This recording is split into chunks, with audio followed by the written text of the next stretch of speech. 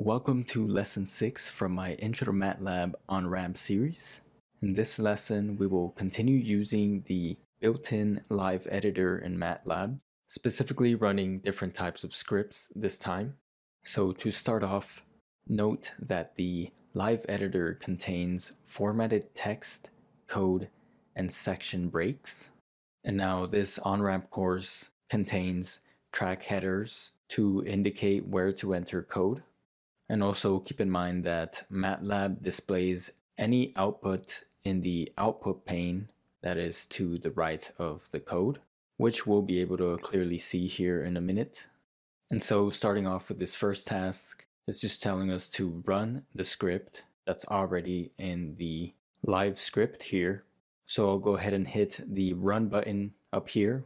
And so of course, on the right in the output pane, we get the outputs r equals 3 as well as the value of x based on the calculation written. And next, it's telling us to modify the command for task 1 so that r has a value of 0.5 instead of 3. So we'll change that and hit submit.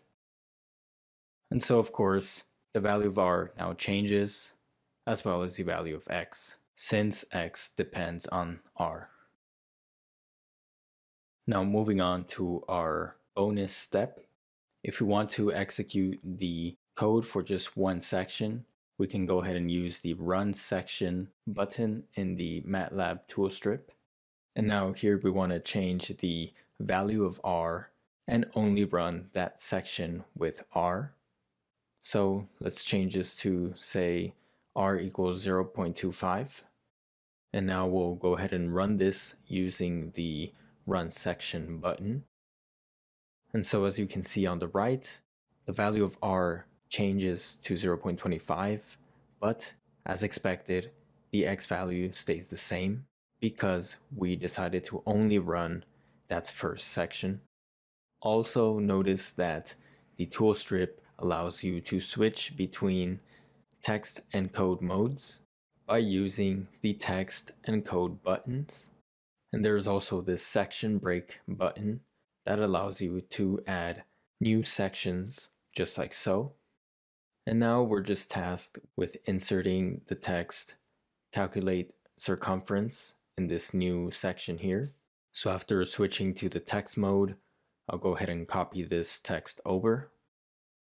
And now we will include this code here to calculate the circumference 2 times pi times r.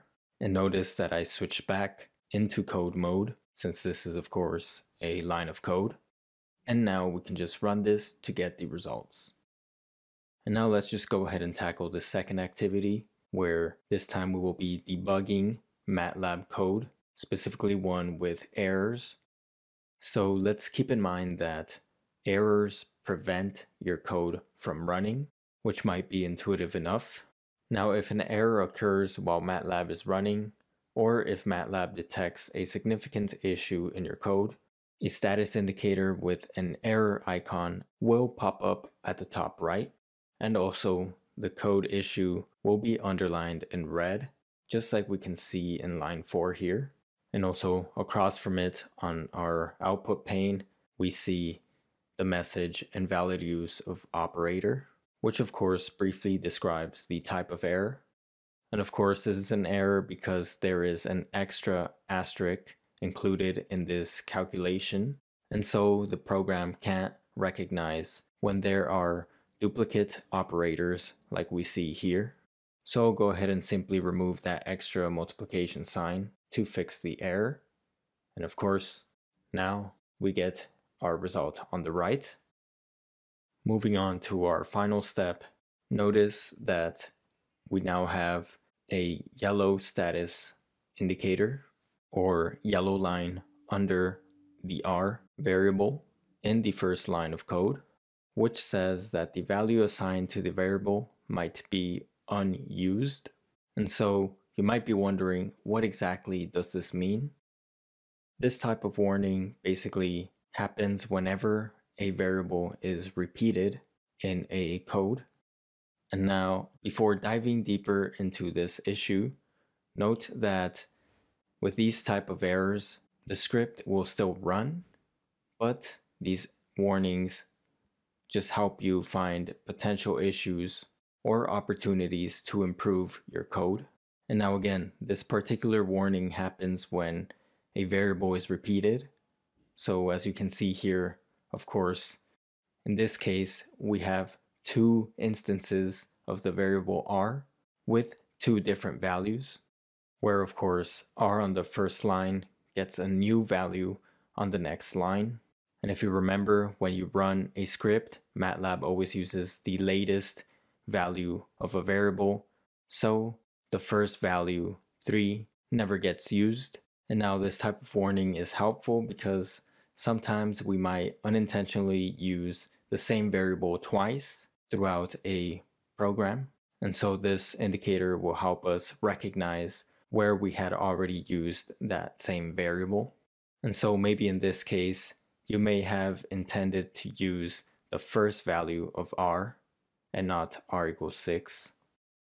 So to simply fix this error, we can either delete the second line or just simply change the letter of that variable. In this case, I'll go ahead and simply do the latter by changing r to a. And so now MATLAB will of course run the first value of r, where r equals 3. And so we get our result of x using r equals 3.